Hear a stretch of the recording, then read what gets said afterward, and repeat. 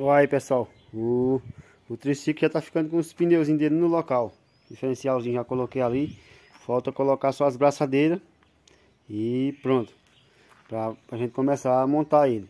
Agora ele ficou bem baixinho, baixinho mesmo.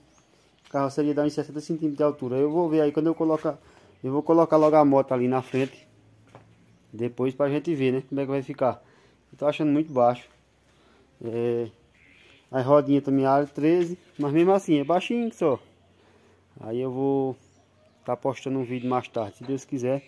Aqui eu só tava querendo mostrar a vocês como é que tá ficando, né? Ó, mostrar aqui por baixo.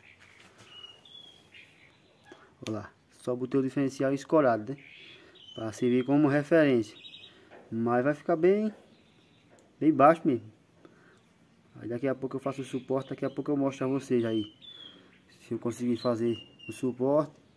Consegui hoje, né? Porque conseguir a gente consegue, graças a Deus.